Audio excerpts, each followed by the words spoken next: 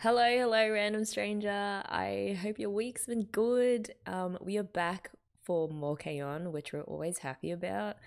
But I do feel this onset of a twinge of sadness whenever I post these reactions now because it's the beginning of the end, isn't it? And as I always say, to have people from all over share in that sadness is a big comfort. So thank you for sticking with me. In the last video, let's see, wait, let me pull up the comments. Yeah, Olga mentioned or commented on how K-On is a show that you just turn to after a long week at work or study or whatever it is, and you're tired and you just need something to enjoy and to lift you up. And I gotta say that that's what it's been for me too. Um, Ogura, by the way, is on their fourth rewatch, which I will get to someday. So even though I'll be moving on to some new animes after K-On, I just know that I'm going to be coming back to it time and time again. And really, I can't wait to pick up on even more details and more of the writing hat tricks that I feel I've definitely missed this first time round. On a happy note, Putra Wisnu and it was Mickey M underscore 804 over on Twitter told me that July 2nd was Mickey's birthday. So happy birthday to, dare I say it, my favorite among favorites in the HTT club. My birthday wish for her would be for her to keep at her dreams of working a minimum wage job and using her paychecks to buy as much cheap stuff from the dollar store as her heart desires. Also, if she ever wanted to switch lanes, I would totally support her if she wanted to become, say, a Yuri Shakespearean scriptwriter, which I think she has a real gift for. I love that people still celebrate the girls' birthdays even after so long. I mean, this show and this fandom will never die, and I'm happy to be part of all of that, albeit like 12 years later. There was another really cool thing that I wanted to show you guys. Yeah, okay, so yes, so Rex Arcadia linked to an incredible audio clip of the K-On VAs. Wait, do I have their names? I really should know their names by now. They've been so amazing. Yep, okay, so the K-On VAs, Minato Kotobuki, Aki Toyosaki, and Satomi Sato, basically making fun of Yoko Hikasa, Mio's VA, and they sing Fua Fua Time and basically mess with her, and then by the end they just reduce her to a blubbering mess. It's an actual K-On episode that's been brought to life, and whoever clipped that and translated it all is a hero, so thank you so much for sharing that, and I will include a link to that in the notes as well. Alright, let's get to some episode notes and more comment shoutouts. Man, even at this late stage, I'm learning so much about the show and its different wonderful layers, and it's because you guys take the time to share your thoughts with me, so I'm very grateful for that. Episode 17. I mean, that episode, it shone a little spotlight on the silent fifth member of the HTT club, which was the music room. It was only after the girls suddenly had that space taken away from them that they and we realized just how important it's been in their journey. It's been the site of so many historic and monumental, iconic moments in the girls' lives. And, I just want to pay my respects to the room and also to how the K-On writers were able to use that episode to remind us again to appreciate the blessings in your life when you can and when you have them. There was another honorary member of the club that was given some screen time, and Sir Emanon highlighted them, which was Tonchan. So it was an interesting comment about how Tonchan adds to the rich symbolism that is found throughout K-On and really brings into focus as this is character evolution. So Samanon wrote, I found it adorable that Azusa, upon reaching the top of the stairs at the start of the episode, almost immediately notices that Tonchan is out of his usual aquarium, and she seems genuinely concerned for his well-being, which is a sharp contrast to her initial feelings towards him early on in the season. She also spends the first part of the episode hauling him around as the girls keep looking for a place to practice, and her lyrics ultimately end up being entirely revolved around him too.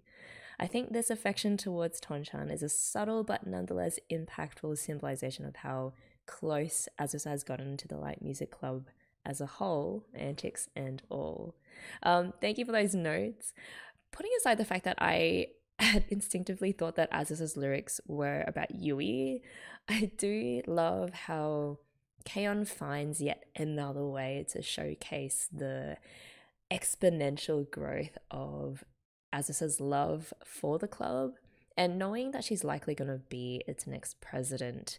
I appreciate how things will come full circle. So the girl who started out the most skeptical about the merits of a club that seemingly just drinks tea and eats cake all day, then becoming its next leader and protector and really its greatest fan. Back to Tonchan, David Garcia added to the lore of why he makes sense as the Light Music Club's mascot. So from the very first episode, we get the visual reminder of the tortoise and the hare used in the school stairways. Slow and steady wins the race certainly applies to the club and tells us that it's not about rushing to the goal, but rather appreciating the journey while we're on it. Yeah, I love that even the turtle of the club is imbued with this background meaning that is really consistent with the entire show's philosophy. Episode 17 also set up two songs that I'm hoping we get to listen to, if not today, then very soon. You and I and the Rice Song. Both songs written by Yui. At least You and I was. The Rice Song was, Ui had a huge hand in writing those lyrics. I do like, though, that they're mixing things up from the normal Mio writes the lyrics, Migi writes the music combo. And on Mio's surprise reaction to the band choosing to perform a Yui written song instead of hers, Evan David made a very relevant comparison to how Paul McCartney and the Beatles must have reacted when George Harrison started writing his own songs, one of which was Here Comes the Sun, which is one of my personal favorites. So I think Mia's shock at Yui's lyrical writing abilities was like a nice twist, because with the Beatles, there was actually quite a bit of tension and rivalry between McCartney and Harrison when it came to the creative process, and a few of the songs that they each wrote were diss tracks towards each other. Not that I think Mia and Yui would ever be at each other's throats, but it was like a cool little nod to the often sensitive creative balance in any multi-person band. Another just real insight into the creative process was mentioned by Queen of Autumn Sleeves, who wrote, Episode 17 is so true to the creative process. Although consistency is important, sometimes sitting down and trying to squeeze creativity out of your brain just doesn't work. Yes, as someone who is paid to write, I really, really relate to this struggle. So they continued, it's often a sudden swelling of emotion created by something in your daily life that produces the brightest spark of creativity. Yui doesn't start writing You and I with a pen and paper while stressing about writing lyrics. She writes it spontaneously in her head while she's cooking for her sister. Totally organic and heartfelt. Those sudden outpourings of art where you almost feel like you've been possessed are really beautiful. Those are really great points put in a really good way. It reminded me of how some famous writers found that doing something else other than thinking about what they had to write helped a lot. So I'm thinking of some giants in philosophy like Jean-Jacques Rousseau and Ludwig Wittgenstein, both whom said that they relied on physical walking, going outside and being inspired by random things, and that's how their ideas would develop. There's also Sheldon is not a philosopher. I'm talking about Sheldon from the Big Bang Theory. That episode where he works as the busboy at the Cheesecake Factory, and through menial labor and an accident with the dishes, he comes up with a solution to his physics problem. That's been driving him insane. So, episode 17 had a lot of little nods to real and practical life lessons, which is what we've come to expect from K-On, but it's no less amazing how they just slip those in there. And then there was episode 18, which of course I loved, and I can't wait to get to the conclusion of in episode 19. First off, I have to say that the true MVP of episode 18 was Nautica, and I don't talk about Nautica enough. There were several things I was very impressed with by her this episode. The way she so smoothly closed off all escape routes for Mio and Ritsu when the rest of the class voted them in to play Romeo and Juliet. She basically said, "That's settled, move on," which was so cool. Also, Naraka has this killer combination of kindness and intelligence and strategic smarts.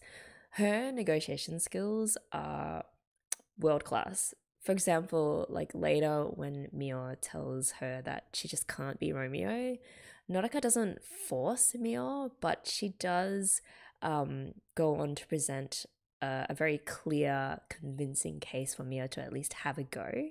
So that being assertive, but also very understanding, but also very strategic in how she presents solutions is amazing. The way that Norika deals with Yui also, we've seen how in the past, she's taken care of her basically since they were babies. But in this episode, we find out that Norika has told Yui to practice holding completely still for her part in the play, which tells me how supportive of a friend she is.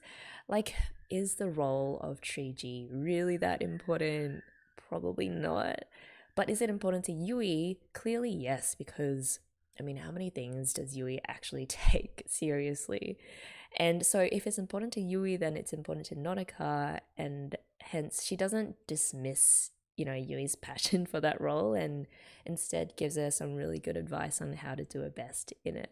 Basically, I want Notika to become Prime Minister of the world, like ASAP, and I will wait patiently for that day to arrive. So moving on, it was a riot that everyone in the class voted for Mio because of their image of how cool she is. And I think Evan David again is right on what's going on, that either they're all Mitsu shippers like me, or they are Mio fan club members who voted their idol into that role so that they could vicariously imagine themselves being romanced by Romeo, with Ritsu serving as their proxy. Yeah, either theory works for me. We're also blessed with the rare sight of both Ritsu and Mio breaking down at the same time. Usually it's either one or the other, like when Ritsu freaks Mio out with her horror stories, or like that rare time that Mio tortured Ritsu with those anonymous love letter lyrics. But here, the whole situation causes Mia to blank out and say things like, well, Papa's moving the whole family to Irkutsk. And you've got Ritsu pissed off at Shakespeare because, well, the blasphemy of being pissed at Shakespeare, because of how hoity-toity it is. And it was great. When the other girls suggest Ritsu be more girly, so basically be more like Mia and vice versa, in the way that they act and dress, it just feels so wrong, and you immediately feel that wrongness, which I think is a testament to how deeply the show has gotten us to understand these characters. But amidst all the jokes and the gags, there's a serious through line that shows off the solidarity between Ritsu and Mio. So Gabex in the comments mentioned that, well, everyone except those two know that they're in love with each other, but also Ritsu, with her assertive actions, always knows what's best for Mio, and Mio trusts Ritsu.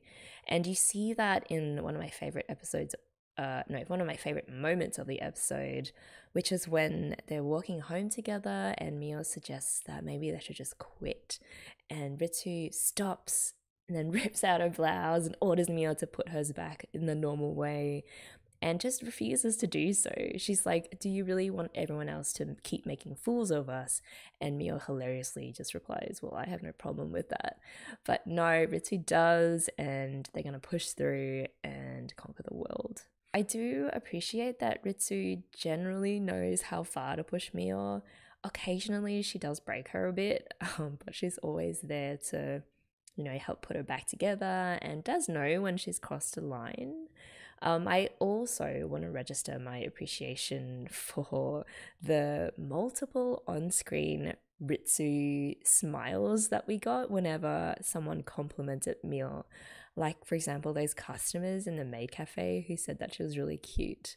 So I thought that was interesting. Speaking of the maid cafe, HTT once again proving the super strength of their friendships because all of them working on a Sunday just to keep Mio company in her confidence training. So other things I loved about the episode, Nakano. So we got a little bit more of the Ritsu Azusa dynamic that we didn't get as much of back in episode 16 when Azusa gets to spend more one-on-one time with her senpais.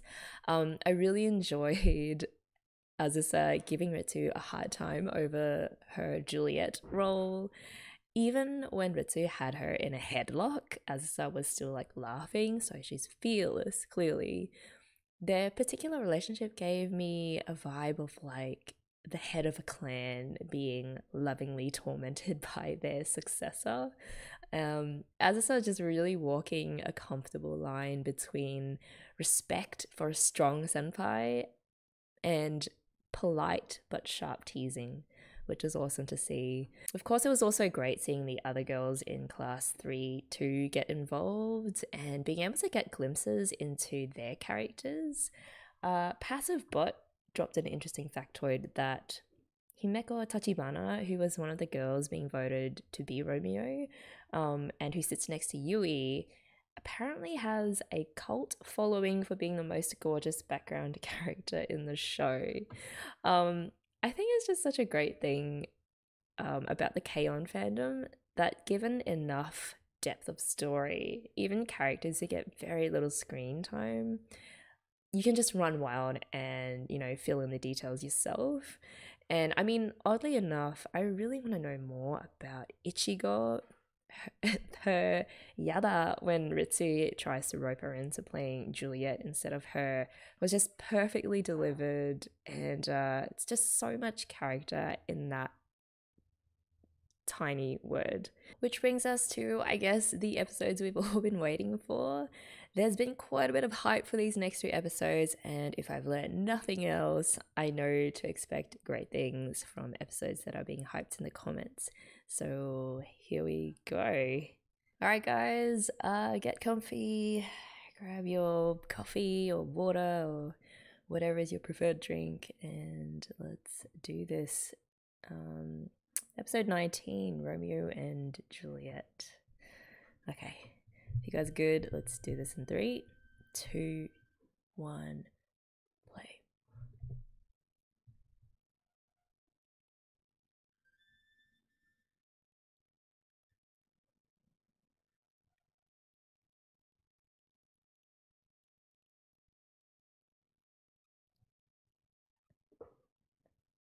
It's probably the highlight of his day. Those girls walking in.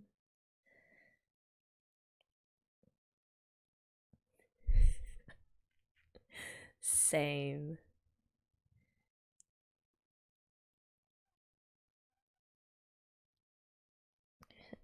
Cuties.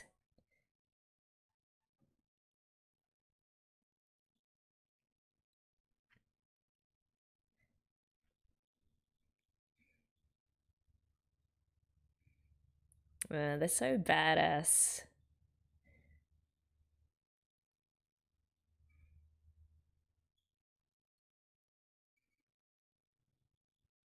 Ugh, that trill will always be my favorite part. I love the synchronized dancing with Yui and Azusa as well.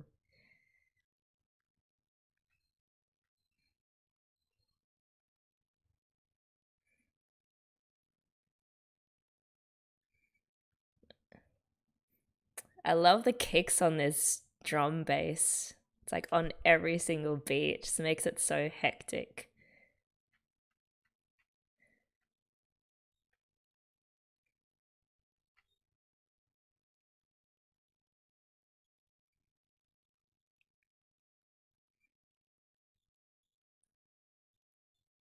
It's a great message of not being afraid of imperfection, you know, just do your best, have fun.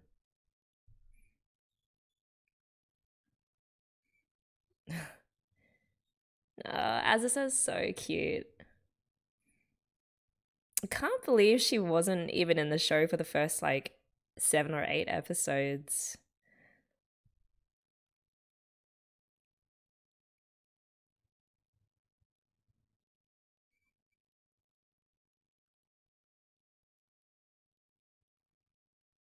What do you call that traditional Japanese outfit? Is it a yukata? That's probably not right.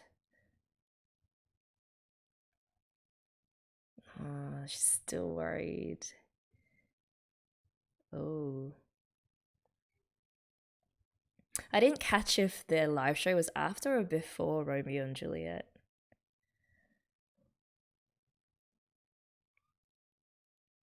Must be after. I see Ichigo.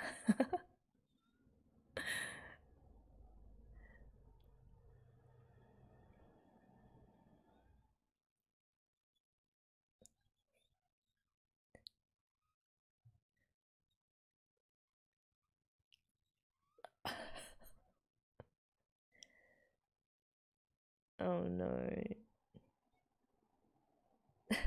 Oh, speak again.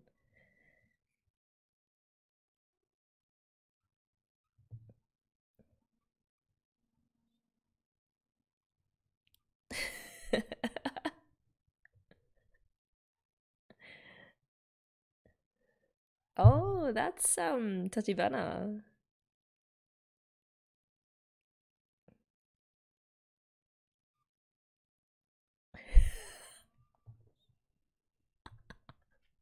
She's choking on a fake pumpkin. Yui's just trying to help.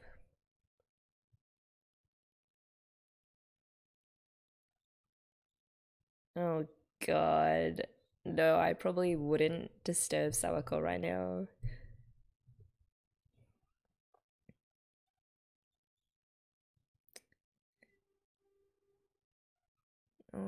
As I said, she feeling a little bit left out of all the drama and all the action.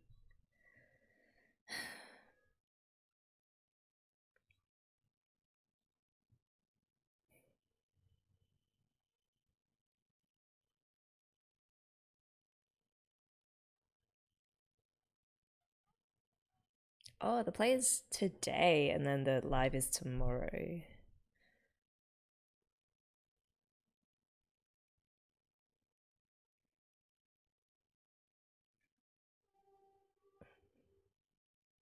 We're definitely getting more of these three together. Wow.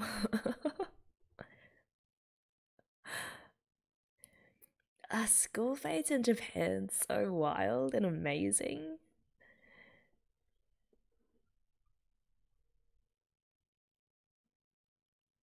Vampire cafes too.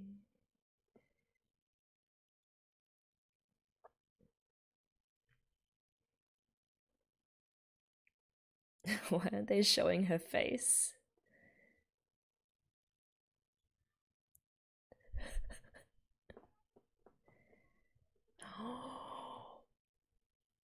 uh, oh god. They look perfect.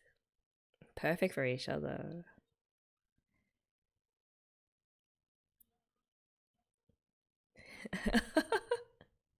It is a little bit weird for the mind, given the, roles. It's even got a saber and everything, a sword.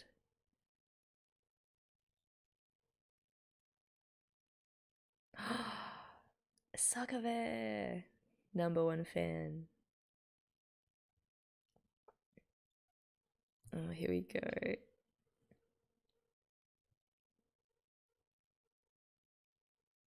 Cute. Mm.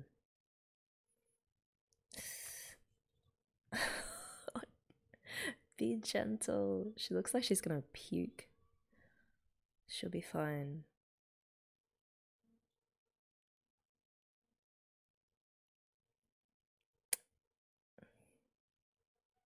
Oh no. Yeah, this has kind of consumed all of their energies. But of course, they'll prove to Azazad that they do care more than anything.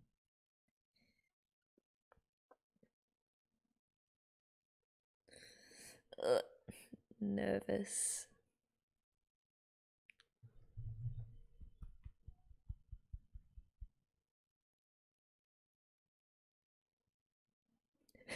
Treachy.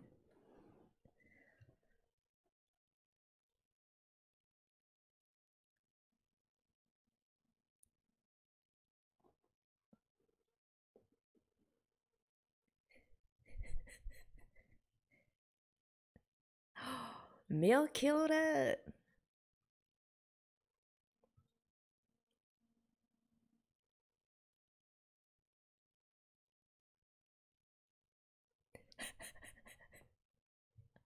Is that what Azazad's worried about?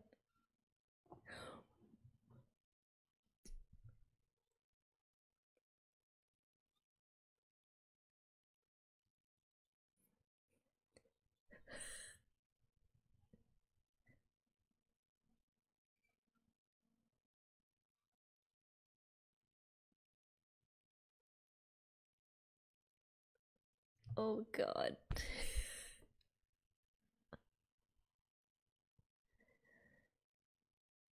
Do they have to kiss?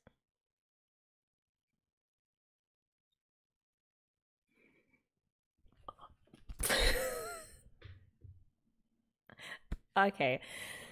Don't have a heart attack now. Oh god, Yui. It's alright, she's practiced. She's born for this moment.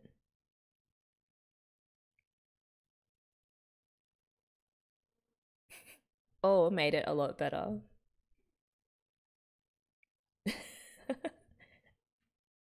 What if they're stuck forever in these roles?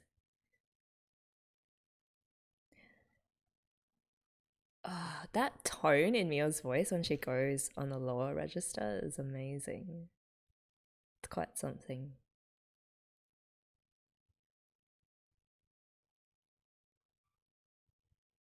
Gravestone missing.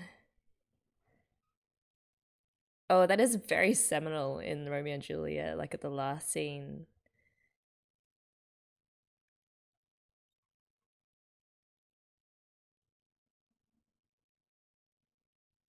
Nautica still sounding so calm. Crisis management. Mm.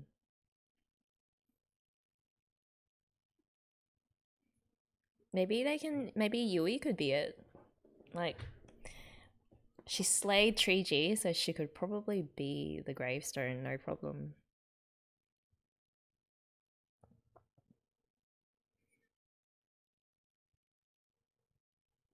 This music, so dramatic. It's getting the heart rate up.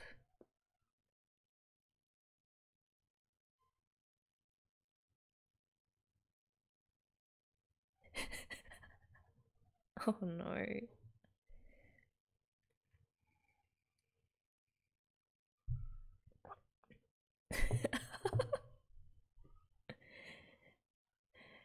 Hedge H.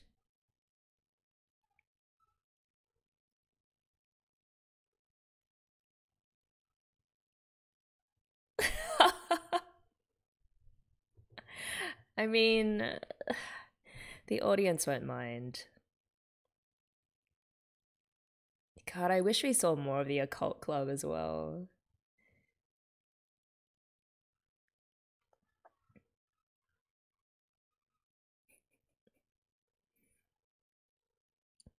Oh, who's that freaking out in the background?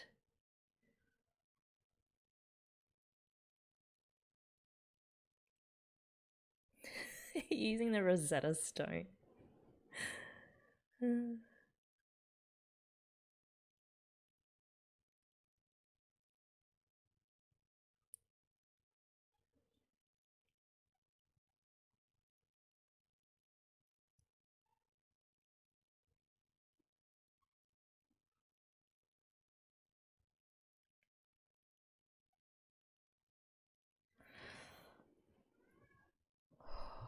Oh, got chills. What?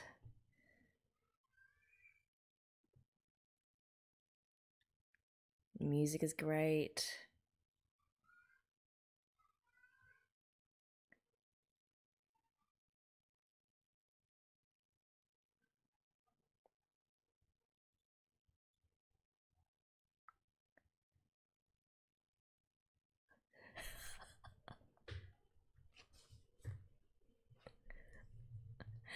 And also, they've been rehearsing since they met each other, basically.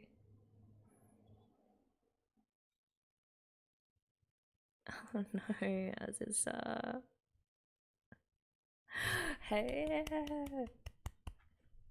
Oh, her fan club.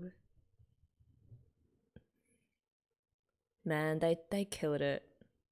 So proud of these girls.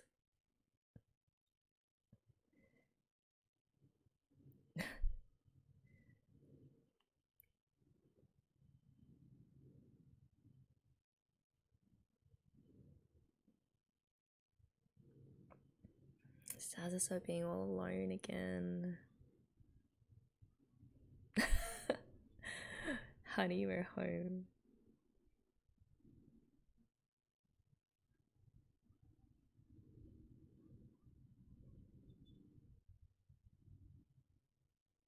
It's like a dog looking for like affirmation.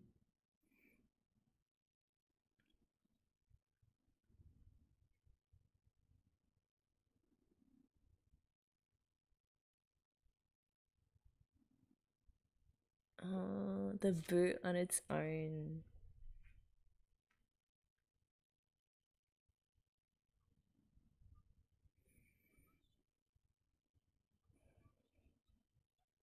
Oh, look at all four of them just staring at her.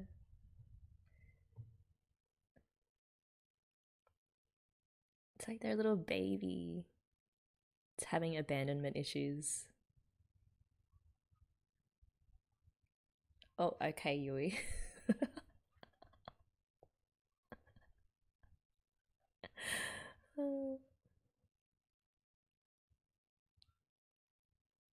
I can still hear Yui like mumbling her love.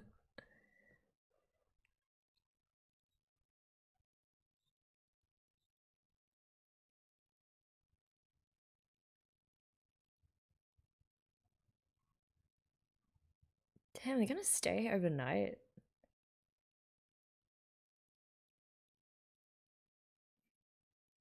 Oh, I wonder what outfits that she's got planned.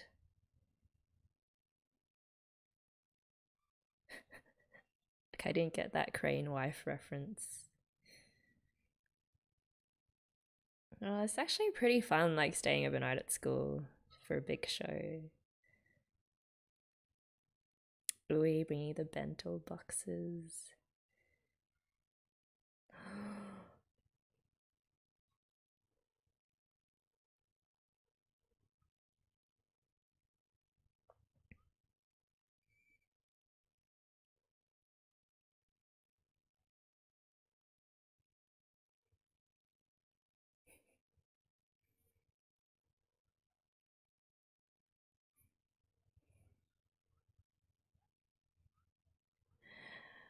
It is at last live.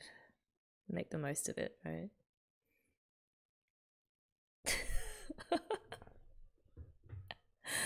She sounds like a predator when she talks to Azusa.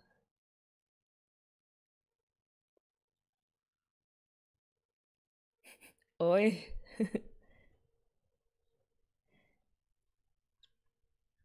Man, not a car.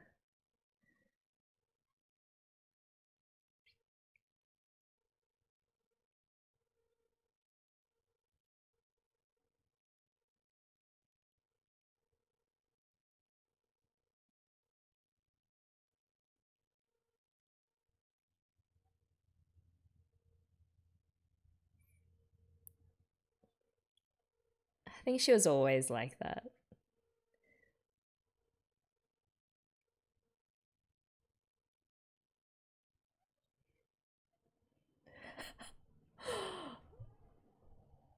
That's weird. I mean, Jun can stay, right?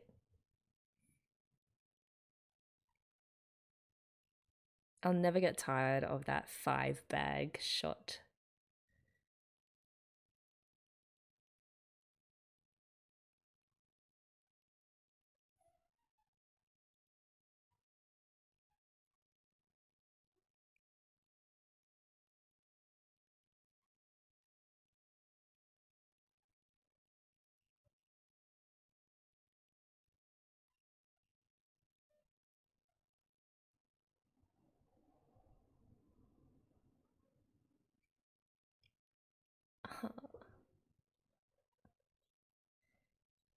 Okay, they're making some great memories before the last show, which is awesome.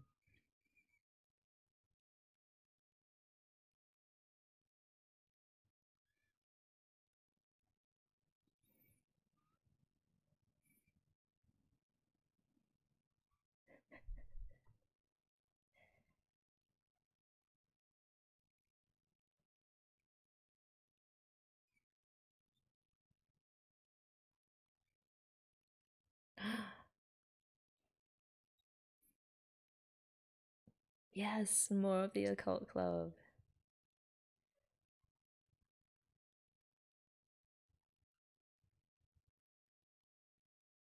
It's like a horror house.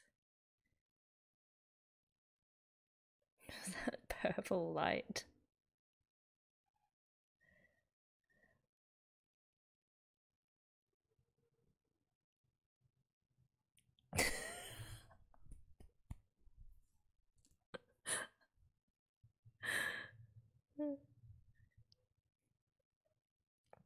Still worried about the aliens.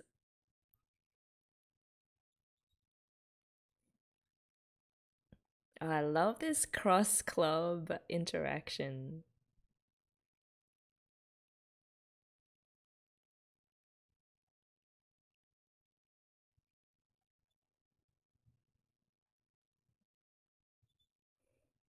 I love how Azusa's in her red, junior outfit.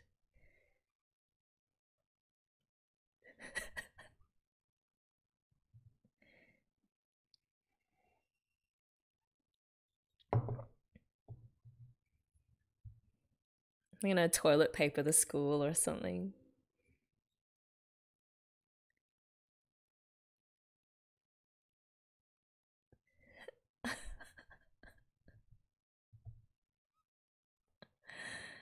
Azusa's just so used to it by now.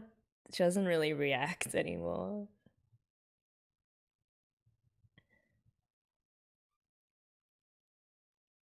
Still in the animal slump.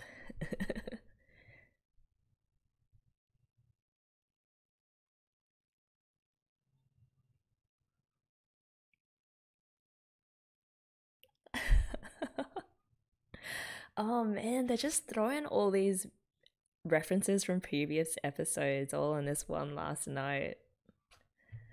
Just kind of going back through the category of memories that they have. Yeah, see? There's just no reaction. It's just like, whatever.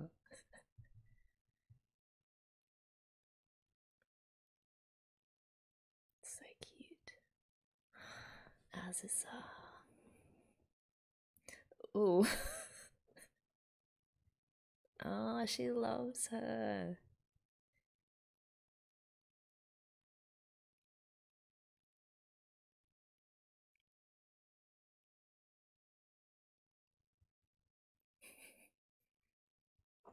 Oh boy. Yui's still like pressed up against Azusa. That's cute.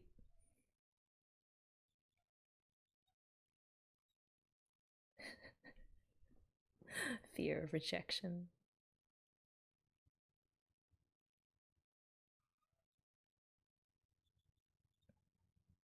Again, I love that it's Ritsu speaking for the team.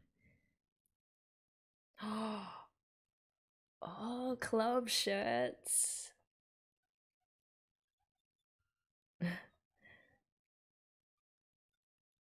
As I says, stayed up so late last night thinking about how this is the last, I guess, the last time with these girls. Oh, it was great. The play was great. Everything that happened after the play was it's really built on how much the Light Music Club means to the girls, even though they were occupied with other things. And of course, this ongoing feeling of Azusa being left behind. It's building up to a really emotional moment. Oh no, I don't know if I'm ready.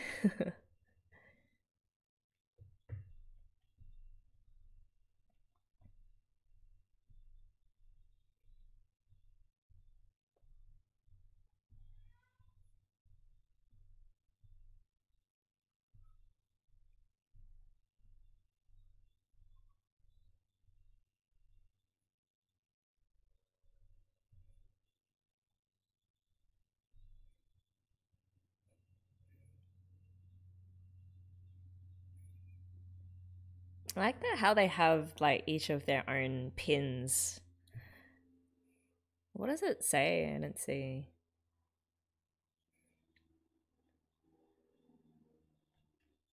Yeah, the use of the sky, like little objects that open out into the sky, is really cool too. Oh, she's eating another pumpkin from her hand. Okay, let's go to episode 20. Okay, we're gonna kick off episode 20, yet another school festival. All right, let's give this a play in 3, 2, 1, go.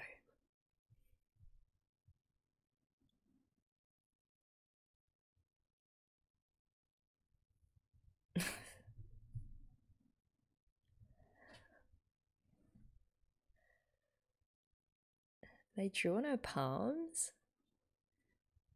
That's so sus.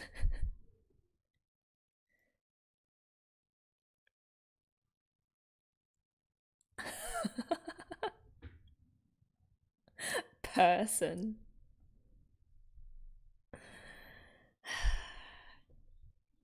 I mean, drawing on your friends at a sleepover, if one of them happens to still be sleeping, is a must, right?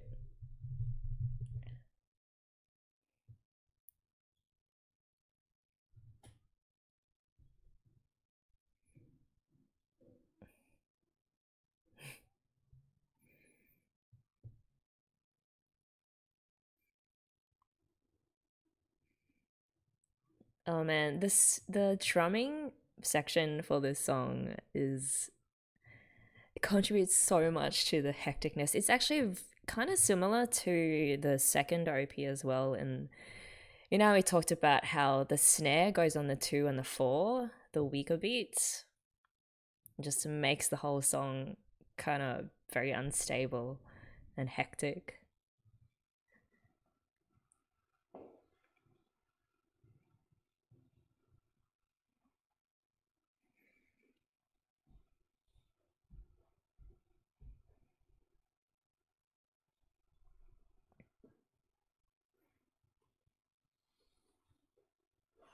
And this part always makes me sad when they're thanking, I don't know, each other and the audience for being with them and loving them.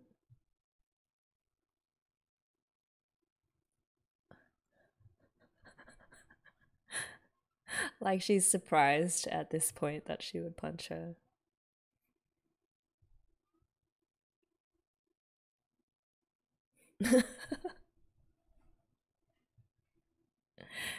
And Yui probably legitimately thought that it would actually make a difference.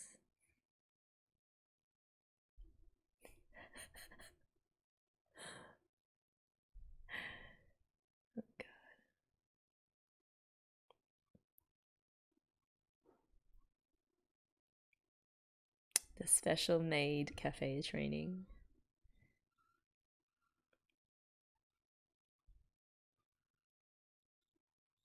What's Yui gonna say?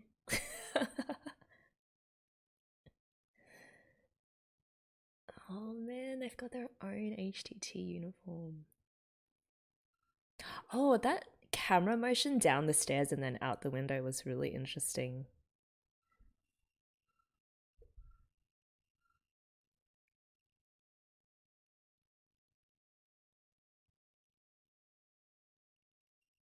Kind of references like the opening the door out into the sky that the ED does.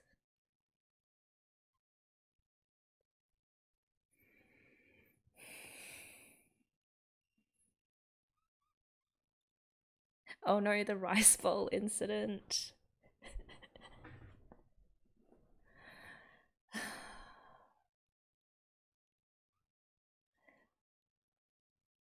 God, all these memories just come flooding back.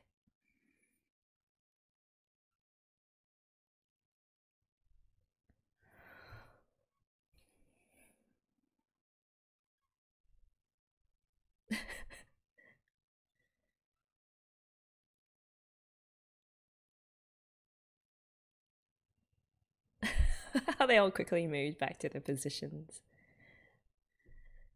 Oh God. Oh, that was a bad drop. They're all wearing those shirts over their uniforms too. Oh. Is Nautica wearing a shirt?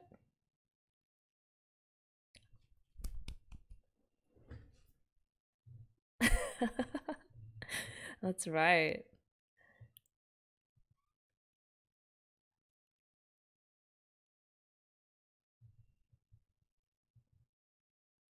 Best teacher.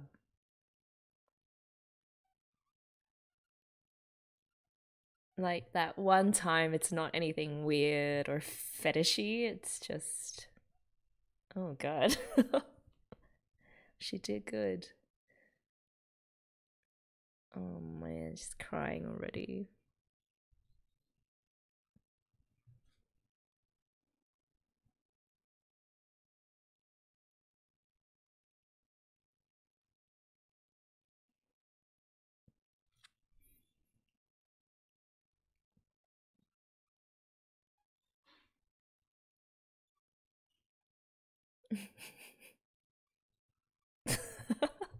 She's like, word, cheering. Oh, the rice song.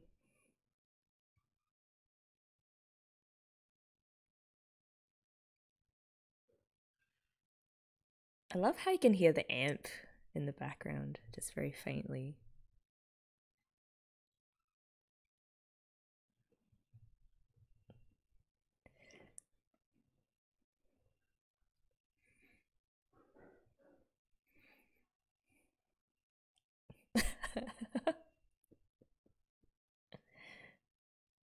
Oh, they're actually using the actual lyrics they showed previously.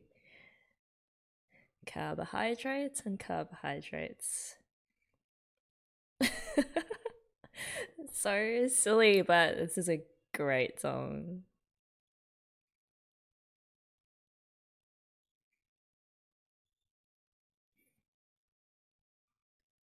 Whoa.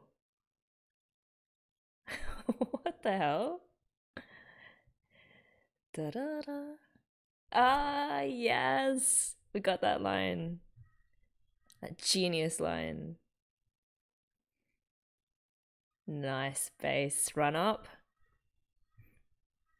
Oh, and they're including the audience clapping along. Da da da. That's a really difficult interval jump. Ah, they're getting into it so much, the audience.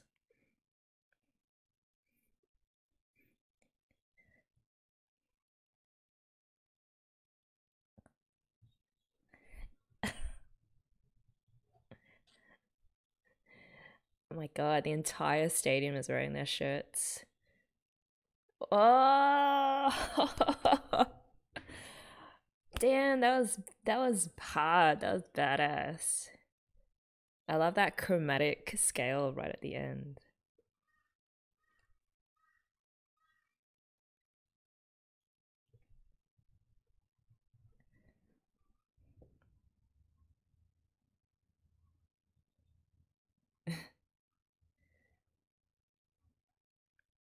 Oh no, don't make it worse.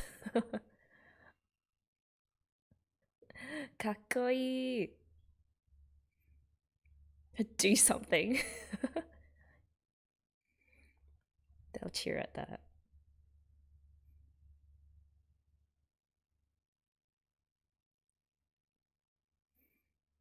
Just say it to Ritsu.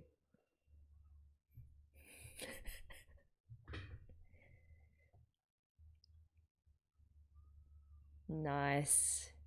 Yep. She uses that more lower tone of hers really well.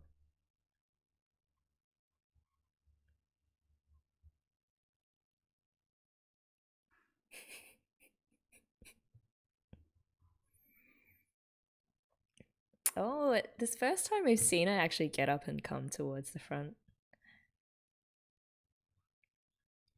The classic line. Does Moogie have to do something now?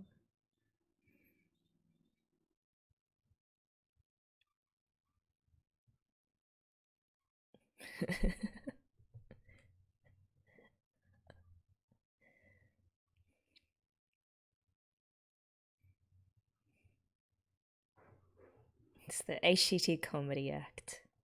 Just... Oh no.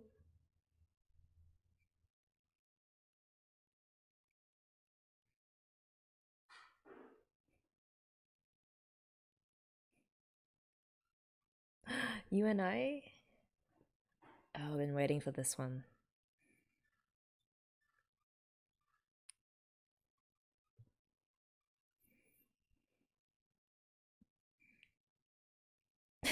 Ui's just like, more.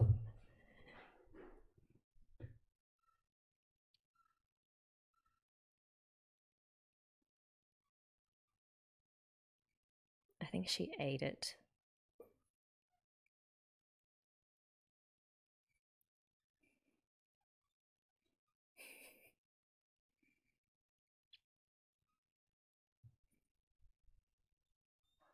Oh. Oh.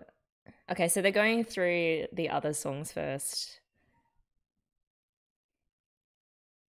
Ichigo. Oh, she was the one that was handing out the shirts. Wait, aren't those the customers from the cafe? What? At this point, we've heard the end of 4 times so many times.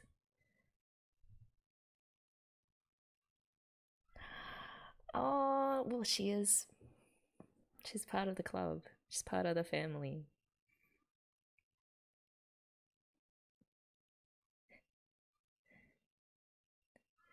She's such a Chad, Sawako sensei.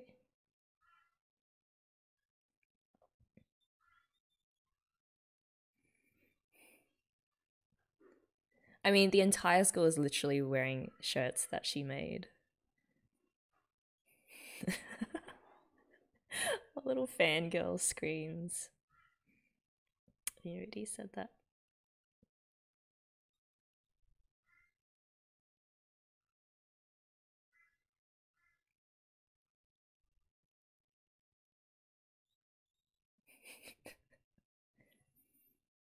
Oh.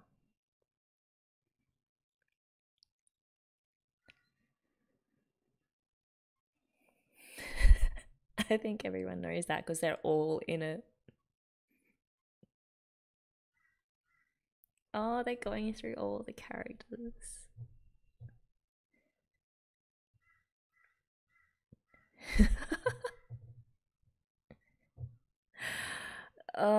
The way they're doing this really feels like the end of the show. Like one final curtain call.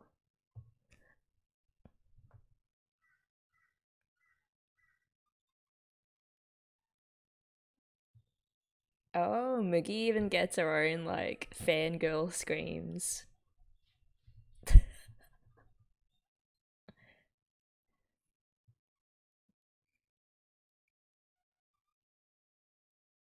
So cute, like holding her cheek.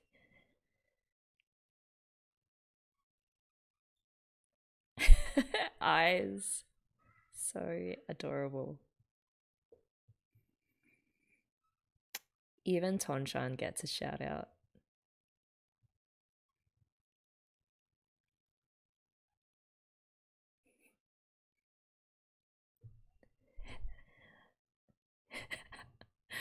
Come on, be cool, Azusa.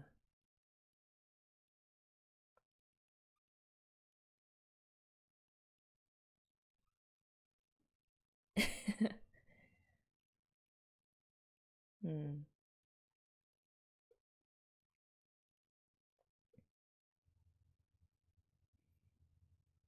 Yeah, there's no ego there, which is what I love.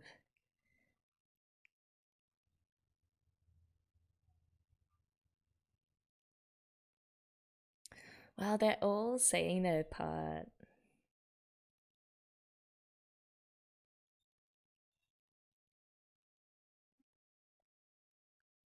Oddly, it feels like it's also aimed at the watchers of K-On! As well.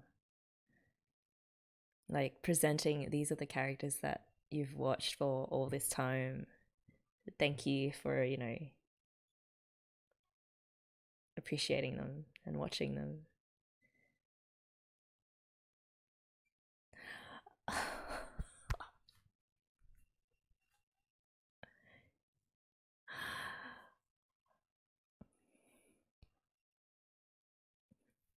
Oh no.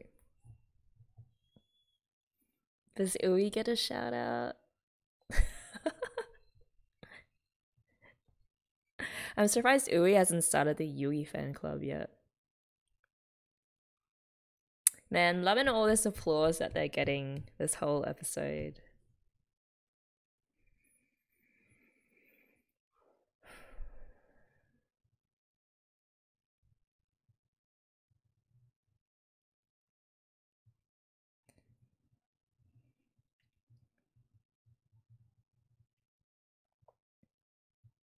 We're out of time. So meta.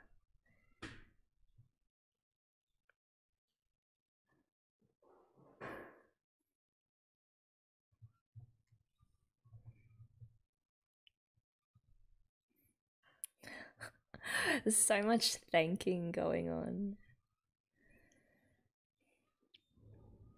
Oh, even Jun gets a shout out. Nice.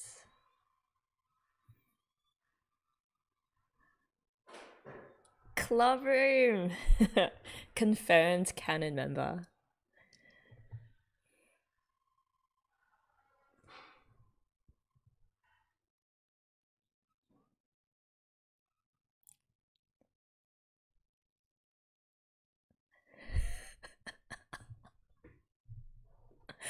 Crickets.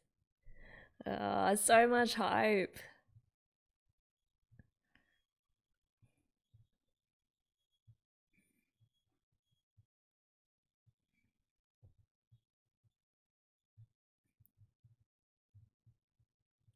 Oh, I love those synchronized guitars. Oh, the song about Ui. Oh, Moogie, nice.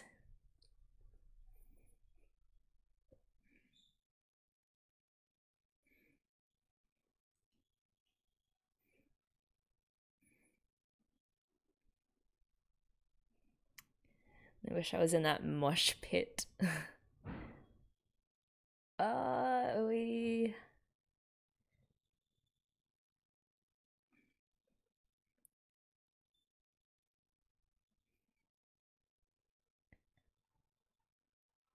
That beautiful harmony with Mio and Yui.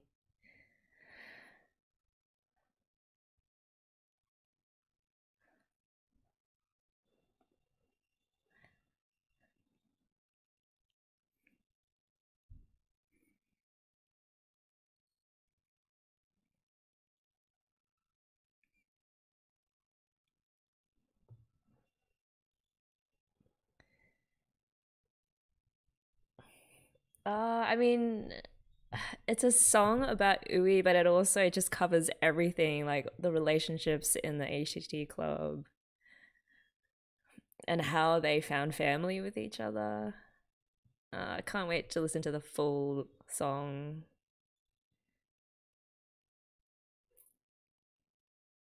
Oh,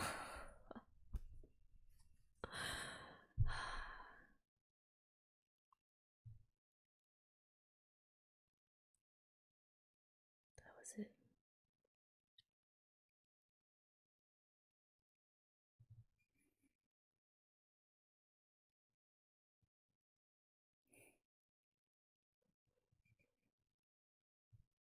They did well. It's just all that adrenaline.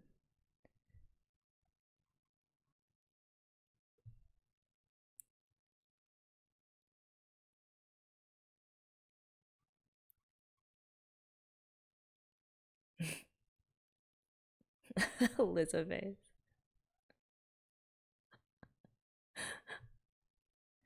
Yeah, even Azusa fell into that hole.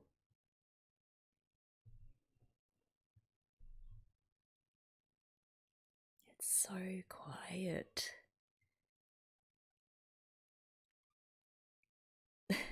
Mickey's legs is having a little temper tantrum.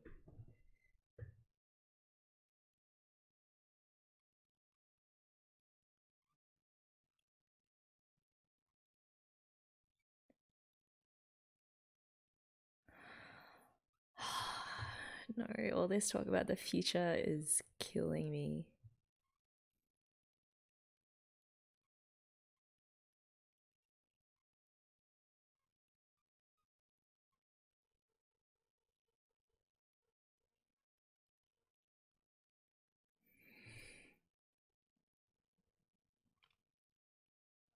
Is Emil crying?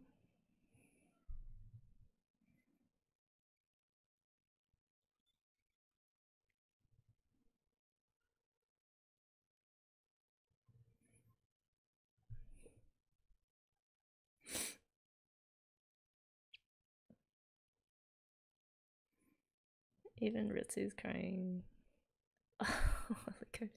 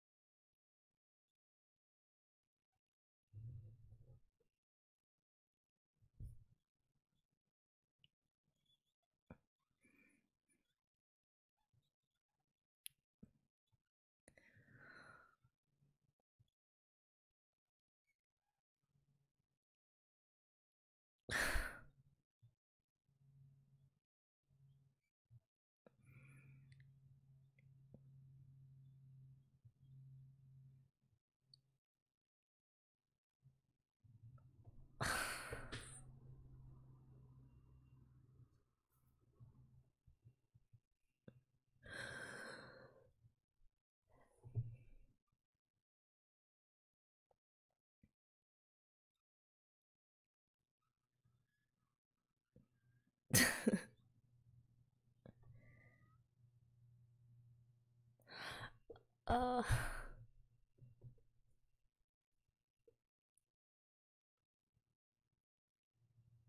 they cried themselves to sleep together.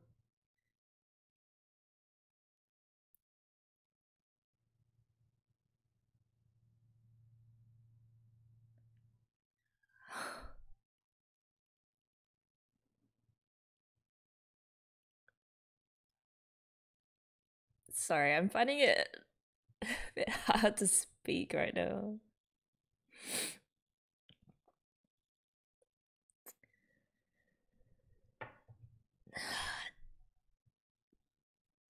That emotional assault when they all started crying together, like one by one. Actually, I think it was Azusa who was the only one that wasn't crying. And she was the one that was wiping her tears from Miggy's face. which is ironic because in all the episodes leading up to this one, it's been Azusa who's been like tearing up and crying and at the thought of this being one of their last lives. Um, at school anyway. I just feel so drained right now.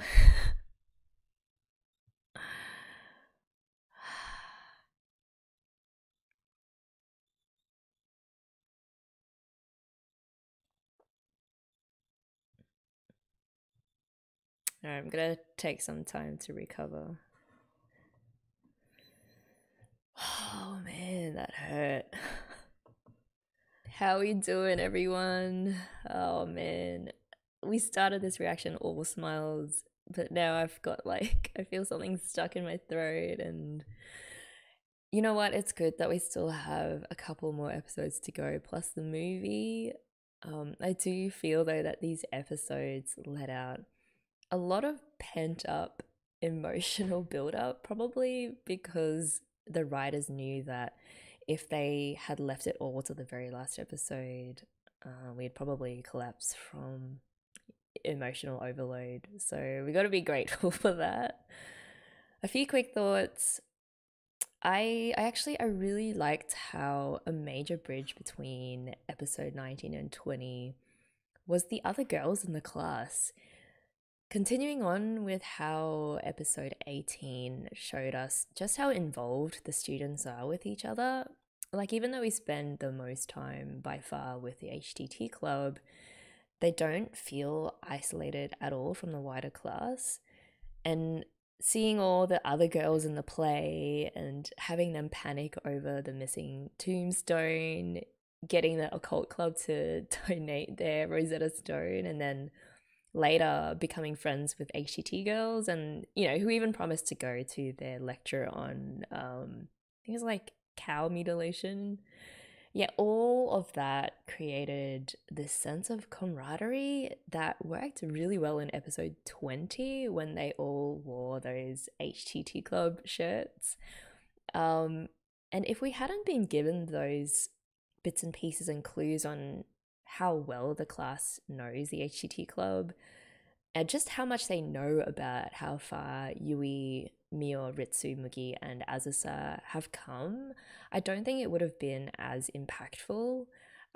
Also, especially when Yui does her hype man thing and starts thanking everyone who's ever supported and contributed to the success of their band.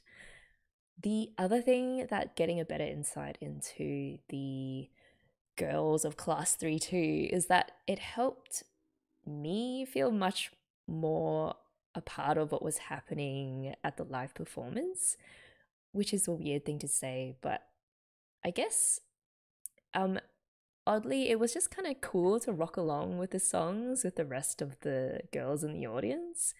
You know, when the audience yells things at the girls, you know, words of encouragement or laughs at them, you kind of do it with them, which makes the experience feel so much more real.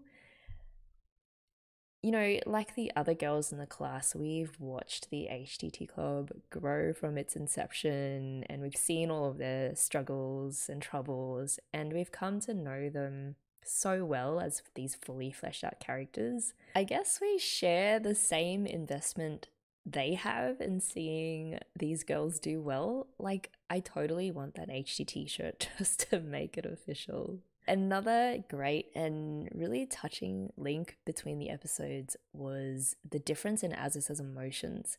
So in episode 19, with the drama surrounding the Romeo and Juliet play, Azusa was feeling completely left out, and you see her worries about that, you know, just being left behind and not really part of the main action resurface.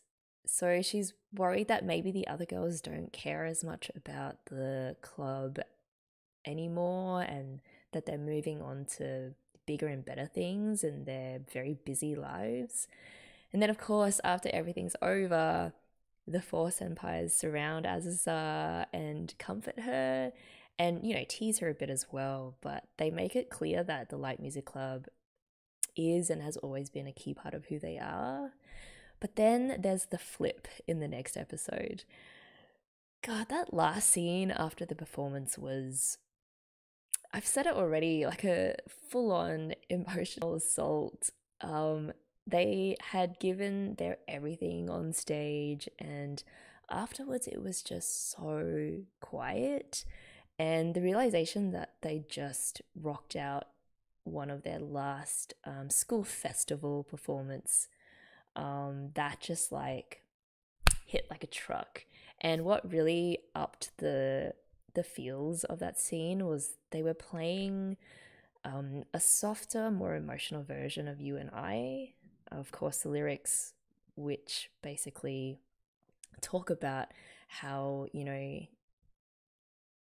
you're the reason that I'm here, and, you know, I couldn't have done it without you. All of those mushy feelings just put musically in that scene, which was a killer. It's also so true to actual performances that, you know, where you work your ass off to do well and then you kick it out of the park, and afterwards the adrenaline is gone and it just feels like a dream, which has been also such a strong motif in this season. And something just breaks inside of you, and that's when the waterworks start, especially when you know that it was the last performance. So sure, there are going to be other things that come along, and life doesn't end in that one moment, but it sure feels like it at the time. And you just kind of wonder, how are you ever going to top that moment in your life? But the flip I mentioned is that here, when all the other girls are breaking down and crying, and, you know, Yui's got snot all over her face, Azusa is calm. She's actually the one comforting them now, telling them to, you know, don't cry like a baby, even though ironically she's the baby. And it feels like she's really worked out her emotions, at least a lot more than what she was, you know, a couple of episodes back. And she's a lot less anxious now about the girls graduating. I think, you know, whenever the last performance is, Azusa will break down also, but it's good to know that she's worked through a lot of that anxiety and is capable of being strong and, I guess, carrying on the legacy of the HTT club even after the era of Ritsu, Mio, Yui, and Mugi comes to an end. And yeah, just to finish off, I've got to go back and count all of the references to the previous episodes that were thrown into these two episodes, particularly at the live performance. Just really taking us down memory lane. And it's so crazy how when they mention something, even if it's in an offhand way, you know, something in my brain will flash up and it'll be like, oh, they're talking about that time when so-and-so did this and it was really funny, it was really heartbreaking or whatever. And that is such a good, I mean, it's such a sign of good story crafting.